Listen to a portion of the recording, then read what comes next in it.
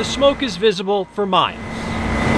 Coming from the Drake Hotel in downtown Minneapolis, a 4-alarm fire. It's crazy. I have to deal with this on Christmas Day, and just hope everyone's okay. Everything's gone. Natalie Olson escaped. Just an old building. But is now thinking of everything left inside. Thinking about the new PS4 station my son got and the TV that's all in there. And the fire started just around 3 Christmas morning. When crews arrived, they found flames on the 2nd floor, which eventually spread to the attic. Crews spent hours battling the fire. We're going to be here all day. This is going to be a long effort. Firefighters say 3 people were taken to the hospital. Dozens of people now without a home, placed in these buses to keep warm. No way around it. This is tragic. These are people's lives. This is their home. They're concerned about everything from a wallet or a phone so that they can get in touch with a loved one on Christmas, to where their baby is going to get formula. Mayor Jacob Fry is now hoping people step up to help. it's just such a loss. Help people like Natalie, now left with nothing. So I'm calling on our whole city. I'm calling on our state to help those out in this building. We're now in these buses behind me. In Minneapolis. A loss for a lot of people. Alex Hagan, KARE 11 News.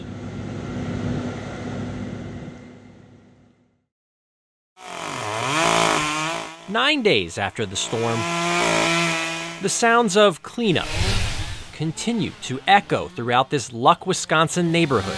A lot of cleanup every night. April Livingston is happy to finally have help There we go. in her backyard. I was not expecting all of the people, all the help. Help from several strangers, Yes. Exercise while helping somebody. giving up part of their weekend to clear this mess. Decided to come out and help. Krista Dawson is one of the dozens of volunteers who answered the Polk County Sheriff's Office call for 200 this weekend. Krista did not even think twice that she would have kept going tomorrow. Unfortunately, I have a 40-hour job, so I can't. But if there's something going on next weekend, definitely.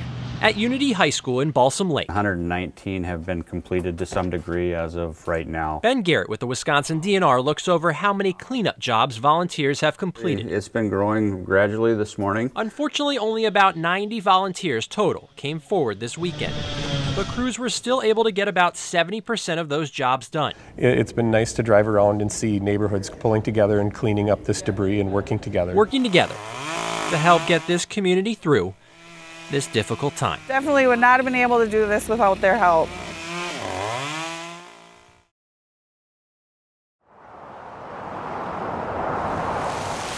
For months, we waited for scenes like this. You guys know what you want to drink? A new normal we thought would never come.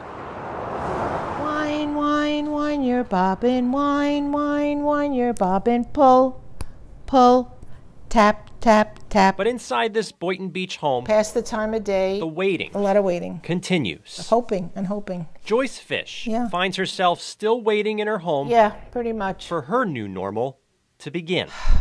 This is I say it's my office. I usually have paperwork or stuff that I have to do here. Since March 2020, 83-year-old Joyce It's my go-to when there's nothing else on. has been sitting on this couch, We watch quite a few. trying to find ways to pass the time with her husband Jack of 62 years. The psychological one. I don't know if I'm going to love it. So we would sit and watch TV. Diagnosed with cancer right when the country shut down due to COVID, If I don't like it, I shut it off. Joyce has been stuck here for a long time. My normal is not really what everybody else's normal is at this time. When you have a compromised immune situation, you can't just go about and do what everybody else is doing. Barely able to see her kids, unable to see her grandkids. This was the cruise picture, and this is the laughs are greater when we're together or whatever. So there we were together, and Dad and the baby, and Mom and the baby. And hardest of all, They're all adorable. missing out on the birth of her great-granddaughter Dylan a year ago, a moment she can never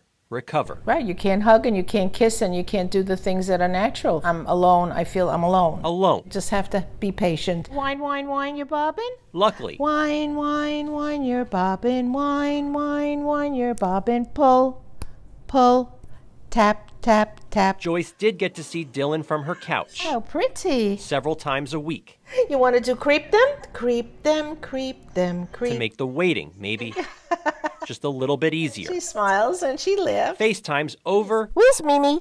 I see you. And over. Pretty soon she's going to take a step. And over again. The wheels on the bus go round and round. For the last year. Round, round and round. I told my granddaughter every day I want my smile of the day. So I have at least 365 pictures that made me smile. So those little things are what help you get through the rough times. Who knows how many people share Joyce's rough times through COVID, a part of our lives that stole so many moments. Okay, bye, Dylan. All Joyce could do was wait and hope. Bye-bye. To eventually create new moments. And I'm hoping that my condition will improve enough so that I can feel more normalcy in my activities. And hope did come for Joyce in the form of a vaccine. Yeah, do anything I can to be with the family, to see that cute little baby and kiss those little chubby cheeks. I can't wait to get up there. Right, that's true. 2 shots and a plane ride to New York on a Friday in June. Joyce held her great-granddaughter for the first time. Oh, my little girl, you see? Joyce waited 1 whole year for this. I feel very blessed and lucky that I have been able to do this. Everything she missed, Joyce took back in this exact moment. You can't have a feeling, even though social media is wonderful, you can't have that special feeling unless you're touching someone and holding someone and being with them and seeing reactions and interactions. And I think that's what it's all about. It certainly feels a lot better than it has been feeling in a long time. She made it through the rough times and finds herself finally in her new normal. I did, and I'm grateful for that. I really am. Alex Hagan, WPTV, News Channel 5. Inside and outside this Medina home, there are glass sculptures. Put them together. Everywhere. 3-dimensional mixed media glass artists. That is Allison Lutke's passion. And lately she's found a new mission during this pandemic. Right. For hours, every day. 8, for sure. Allison is cutting up glass in her basement. I am in my happy place right now. Shaping them into hearts. World of Heart movement sprung up.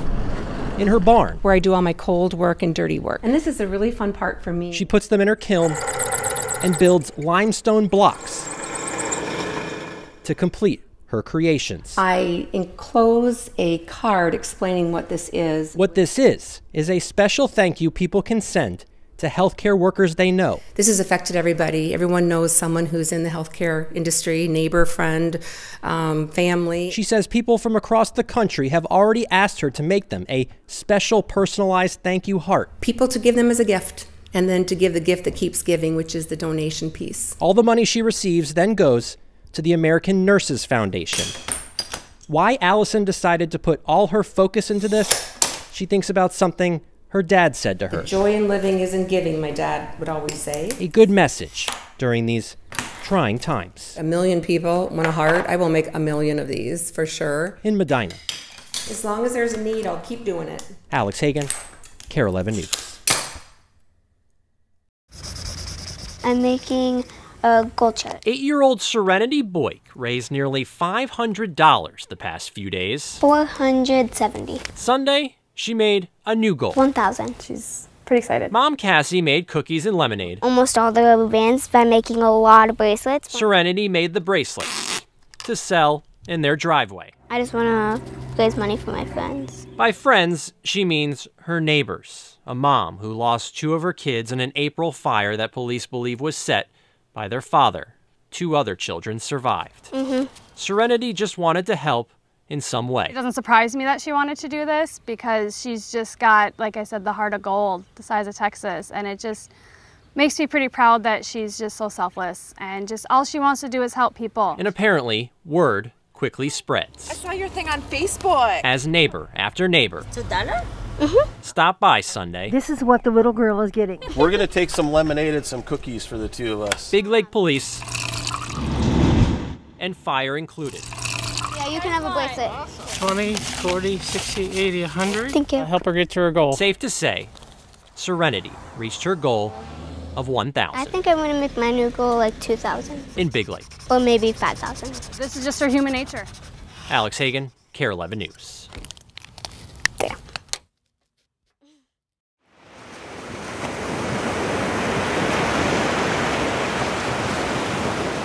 Another sunrise in sunny South Florida. That special moment. It's really, really nice and calming for me. I enjoy it. Richard Reyes takes in. Right now you see the sun rays. Every morning. This is my coffee right here. Right before.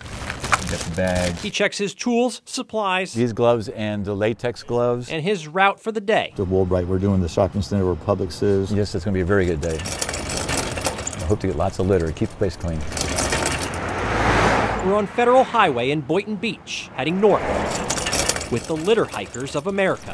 When I walk, I do the median and the crew does the sides. Richard and his friends. I mean, it's fun. Susie. We want to be an example to others. And Sean. They have quite a few fans. We love them. The three of them search the streets, sidewalks, and parking lots. Yes, indeed. I have a face mask. Face masks, gloves, latex gloves, bottles, plastic, cans. That's one of the other hazards we deal with, the smell. Yeah, I hit the jackpot. There's a lot of gloves, books. There are bad surprises. I'm surprised to find these. And sometimes good. I'm shocked, Sue. Look at this. It's clean. No matter the weather, Richard's out there. 6 times a week, sometimes 7. He's been picking up trash since his days on the west coast of Florida, back when life threw him a curveball. Definitely. Aortic valve replacement and an aneurysm repaired. Following his recovery, he started walking and gathering trash. I can't go long stretches like I used to.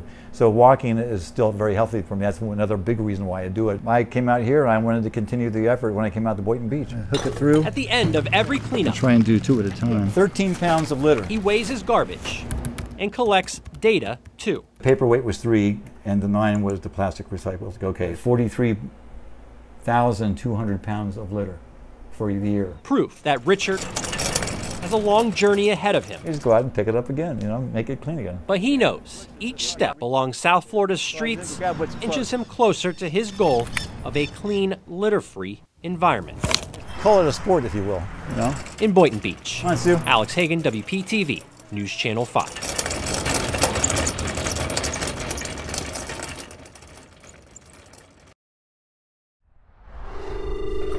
Thanksgiving time I'm game. At South High School. I hate turkey though. Do you guys like turkey? In room 134. I'd rather have a ham. We're gonna have some buffalo. You won't find too many worksheets, tests, or textbooks. I like that idea. Vince Patton. Yeah, right. Is the all-nations social studies teacher who brings a more hands-on approach. Because you're still here. I want to really focus on bringing history alive. And for his Native American students, bringing history alive sometimes means taking the lessons well beyond the classroom. Those things are what really give students an opportunity to grow, flourish, and find a connection to their own self.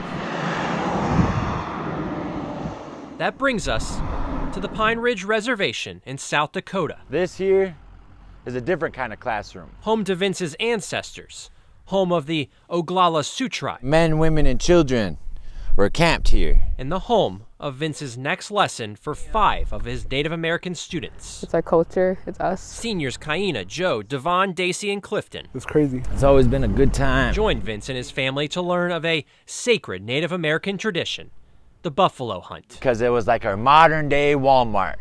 We could get everything from our housing, our clothes, our food, our art supplies, our tools, from this one animal, all right there.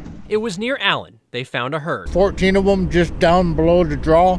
See if we don't scare them away. Vince's father, Chuck, is the marksman as the students look on. Same spot. And with one shot, he's able to bring it down. Whoopila tatanka. He's done. We got it. Oh! Each one of them thanks the animal. Thank you, my good friend. For its life. And we'll have to feed a lot of kids with this. So this is like taking it back. Hopefully it will make a difference in their life. The buffalo is moved. We're gonna get him set. We got the other one here down too. And cut into pieces. And just like that. It provides food, but more importantly, it provides an important lesson in culture and tradition for these 5 students. We were there in the moment on that hill. The buffalo will lead to a stronger, better, healthier life for our kids. It was a celebration of enjoyment. We don't usually come out here to do all this traditional stuff. It's this kind of hands-on experience Vince wants for his students. Take your gloves off. You don't have to. A lesson that cannot be taught to make things better in a classroom. Right? Because as seniors, right, you are a group of our best seniors that we have. A lesson he hopes connects his students to who they are for the rest of their lives. I wish this could be our education. In Pine Ridge, South Dakota. I really love you guys, and I really hope that this experience changes your life. Alex Hagan, KARE 11 News.